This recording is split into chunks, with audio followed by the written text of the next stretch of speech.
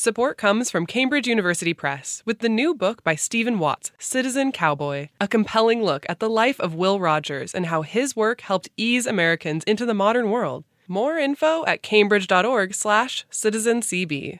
Support comes from the nonprofit Alliance Française de Pasadena. Learn French with the experts. Group classes and private instruction, in person and online at afdepasadena.org. What the? Desmond, we're going to do another podcast. Yes, we are, Dad, and I'm looking forward to talking about swearing with you today. It's going to be effing good. I know that, in my estimation, much has changed about how people use profanity. I think that's right. I think even within my own lifetime, I've seen some changes. To me, cursing in some places can be absolutely hilarious. It can definitely punch up a conversation, but it can be boring, too. Let's get to the effing program. Welcome to Passing the Mantle, a new podcast from LAist Studios. I'm Larry Mantle, the host of AirTalk on LAist 89.3. I'm Desmond Mantle. I'm Larry's son, and I just wrapped up my first year at Stanford Law School. I'm really looking forward to what we're talking about today, how swearing has changed over the years. One of the things that's really changed in my lifetime, Desmond, is that with the rise of cable television, once we went to non-FCC regulated content, then profanity became a regular part of programming with HBO and Showtime and other.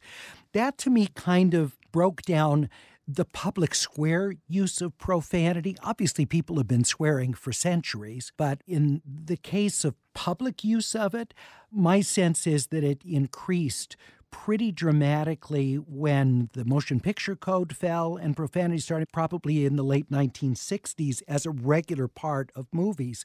But then when it comes into your home, that's a whole different thing. When it's not edited for television, removing the swearing, and you're seeing the unexpurgated movie, and you're hearing all those words in your own home, and you're watching with your family members, I do think that that lowers the barrier. I think that's right. I think there's a question of degree here. I mean, you can go back to, there's ancient Roman sites that have profanity in the graffiti on the sides of various structures, right? I mean, that's absolutely something that humans have been doing for millennia, has been swearing. But in terms of, more recent history, I think you're right. Now we have actual audio-visual recorded entertainment that people can stream into their homes, and it's got tons of profanity in it. And we're seeing in journalism, because of social media and digital sites, profanity there as well. I was reading the Los Angeles Times today on their site, and they used a profanity they never would have printed in the paper before that really surprised me. So these barriers are being broken down. I wonder, though, with such heavy use of profanity, whether it diminishes the impact. Because to me, the great power of swearing is in its more occasional use because it really gets attention. It makes more emphatic what someone's saying. I think that's right. Gone with the Wind's, frankly, my dear, I don't give a damn is, that's a very poetic line, of course. But it also, for audiences of the Gone with the Wind era, would have been really scandalous, to have damn like that, which is such a mild oath now. These days, it's not even considered profanity, really, compared to how it used to be. I think my first memory of profanity was probably your grandfather, my dad. He would have been in his very early 20s at this point, and I was a little kid, standing over the stove in our little apartment. He was pulling a piece of pizza off of a platter that he had just heated up in the oven, and he let out a F.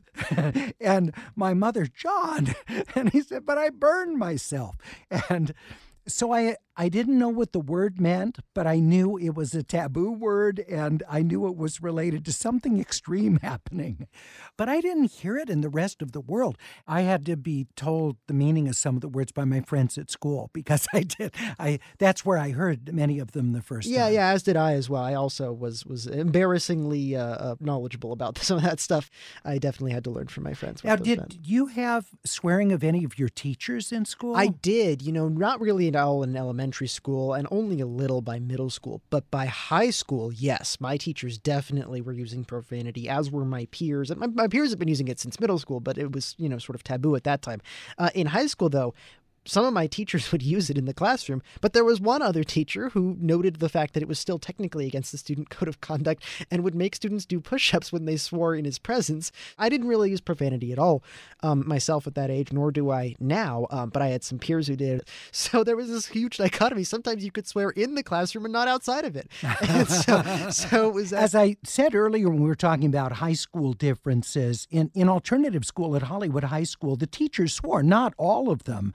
But the guy who ran the alternative school, man, he had the proverbial mouth of the sailor. He was swearing all the time with a cigarette hanging off of his lips and, Mantle, sit the F down. And, and then we'd all start laughing, and because that was kind of part of the shtick. He'd complain and we'd give him a hard time. Dad, why did he have to ask you to sit down? Were you up and around the classroom all the time? I was up. I mean, because it's alternative school. You weren't sitting like in... We had couches and beanbag chairs, and it wasn't like a typical high school sitting in rows. I was an irreverent student, but who adhered to rules very well. I felt like that gave me the freedom to pop off and to say things which might be considered impertinent. Well, in the paraphrased words of George Orwell, if you follow the small rules, you can afford to break the big ones. Well, that's kind of my philosophy in an Orwellian way. I felt very comfortable joking about things, or if I felt like I had a good relationship with a teacher, snapping back on something with a line. And so I was probably giving him heck about something, arguing some political issue with him. And so, Mantle, sit the F down, just like he was sick of dealing with me. That was a very different time, of course. It was, and I think even now, right, there's all sorts of, ins and outs of whether you're going to use it in a classroom or not. Like a couple of my high school Spanish teachers were real potty mouths, and so they very much enjoyed teaching us some of the swear words in Spanish, especially explaining the vast linguistic differences in the swear words across Latin American Spanish. So these are regional differences. There are regional differences between them. I've also picked up some new ones from the naturalization clinic where I do some pro bono work. Hopefully not directed at you. Not directed at me, no, directed at the naturalization test. But I have picked up a few of those from Spanish. And when I lived in Sicily over the summer of 2023, I did also pick up some Italian curse words. Did you get the hand gestures along with it? I did. They're required.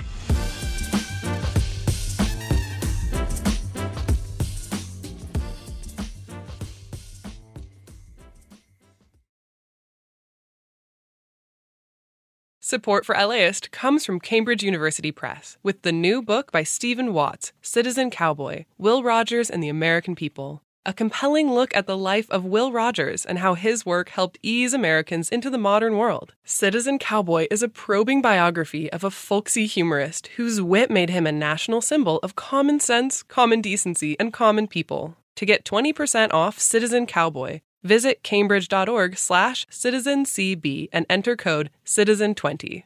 Support comes from the nonprofit Alliance Française de Pasadena, offering French language classes in person and online for all ages and all levels. Enroll now as the fall session begins September 2nd, or take private classes on your own schedule. Learn French with the experts at Alliance Française de Pasadena at afdepasadena.org.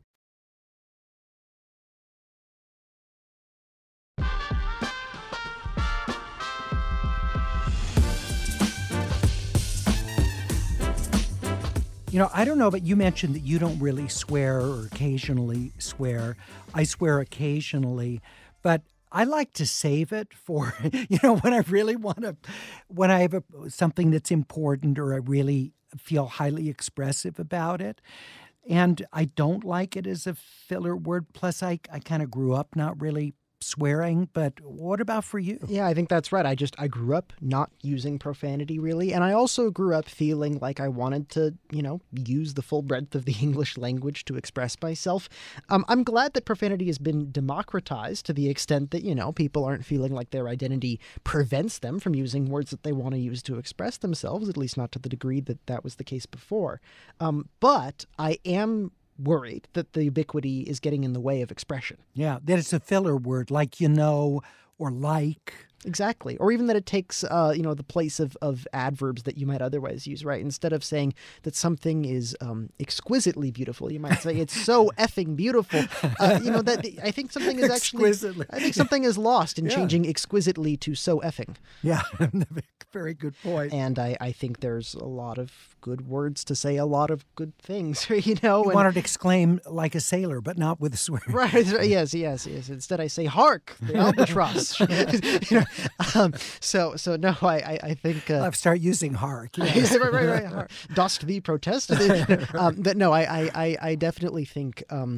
that English has plenty of things that you can use to express yourself that aren't profanity, and my comfort with that led to no need to using profanity in exchange. Do you feel that that leaves you out or makes you seem precious to your friends? I do get the sense sometimes that my friends really don't expect me to end up having any kind of adult humor when I don't use profanity, and they get very, very surprised about that.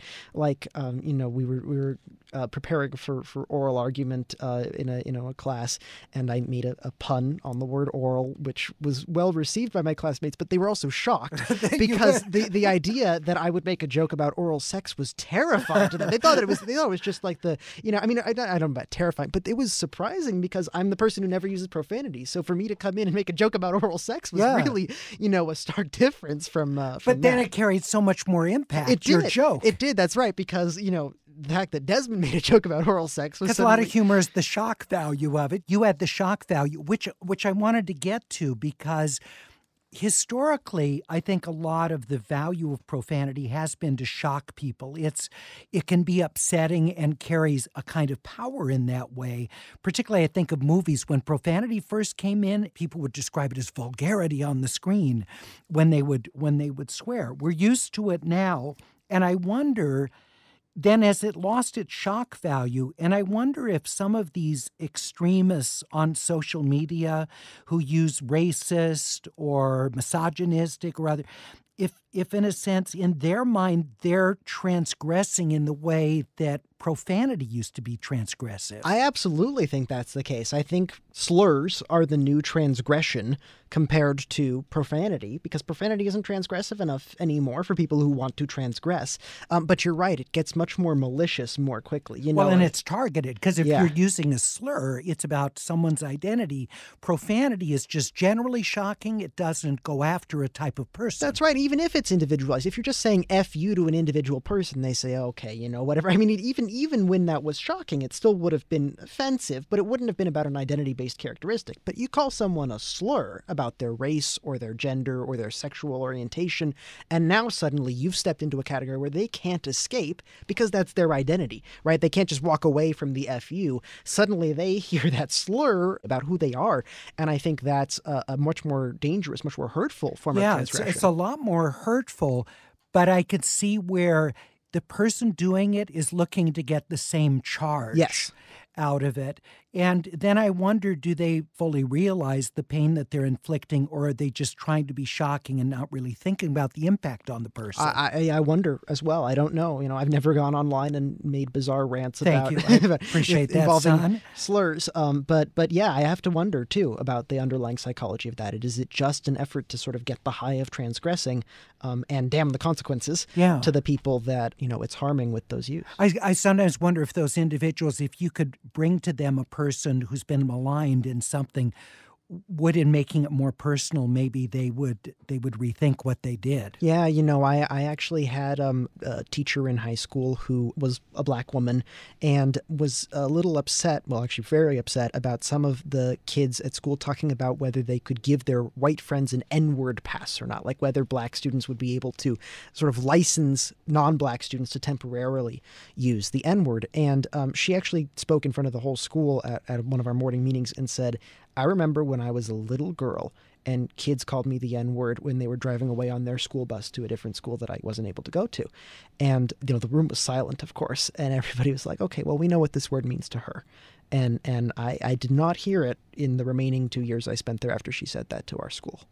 Desmond, as always, I appreciate learning so much from you, hearing about your experiences, and talking about profanity, which leads to some even deeper issues than just offhanded swearing. Thank you. Thanks so much for joining us on Passing the Mantle. If you appreciated our segment this week and you want to reach out and share your thoughts on it, we would love to hear from you.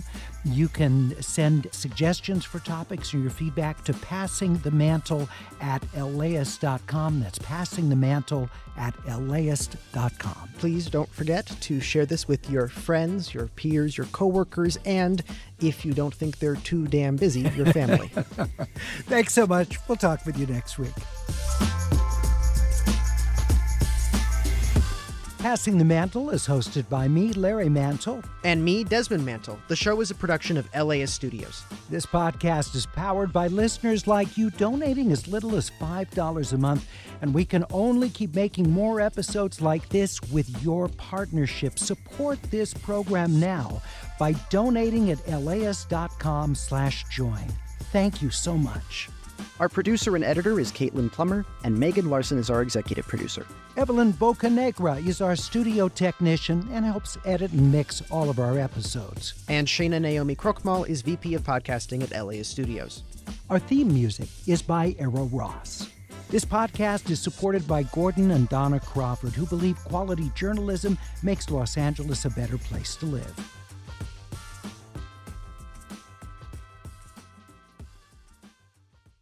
Support for LAist comes from Cambridge University Press with the new book by Stephen Watts, Citizen Cowboy, Will Rogers and the American People. A compelling look at the life of Will Rogers and how his work helped ease Americans into the modern world. Will Rogers was a youth from the Cherokee Indian Territory of Oklahoma who rose to conquer nearly every form of media and entertainment in the early 20th century's rapidly expanding consumer society. This probing biography reveals a folksy humorist whose wit made him a national symbol of common sense, common decency, and common people, making his fellow Americans laugh and think while honoring the past and embracing the future. Will Rogers helped ease them into the modern world, and they loved him for it. Citizen Cowboy is a biography of one of America's most important and popular cultural figures. To get 20% off, visit cambridge.org/citizencb and enter code CITIZEN20.